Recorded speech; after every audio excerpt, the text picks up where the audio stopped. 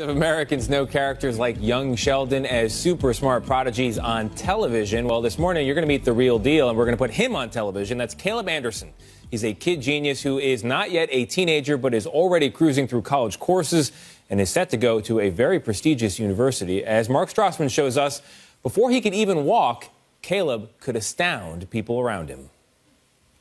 Whip smart kids apply every year to Georgia Tech, but no one like Caleb Anderson. He's 12. I'm not really smart. I just grasp information quickly. So if I learn quicker, then I can get ahead faster. This elite engineering school fell over itself recruiting him. Plug it in here. Caleb saw the labs. He met the school's president. I have heard so much about you. Welcome to Georgia Tech. Thank you. He's a perfect candidate to come into our program and be very successful. Is his admission guaranteed? I would expect that he would be admitted for sure. Admitted to study aerospace engineering. Claire and Kobe Anderson, Caleb's parents. What's it like to be touring a college when your kid is 12? I don't think anything that Caleb's done has been normal for us. By age 1, he was reading. Look at this. Fun. At 2, he knew sign language and how to do fractions.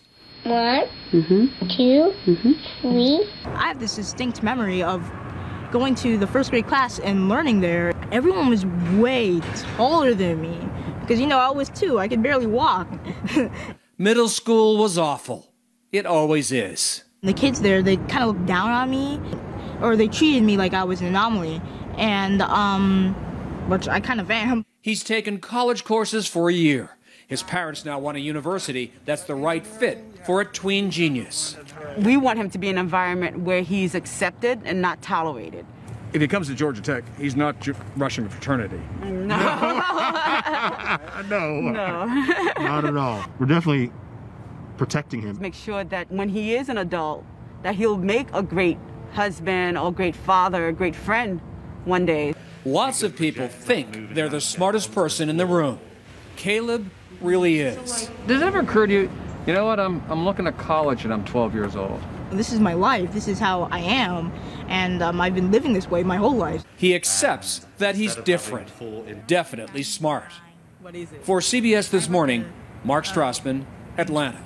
A 90s. Love everything about him. You know why? Because he's smart, but he's still a kid. He's not obnoxious. Some smarty pants kids, you're like, okay, I get it. You're smart.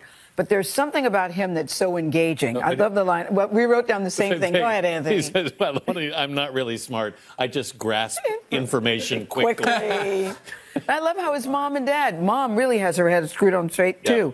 Want him to be a great husband and a great friend and a great father. But it's tough when you're sending your 12-year-old off to college and there's all these big guys there. And it's just, you worry. Something tells me that prestigious universities will be calling. I think other university presidents right now, they're like, how come we didn't know about this? That's right. That's right. You go, Caleb Anderson, and Mr. and Mrs. Anderson, too.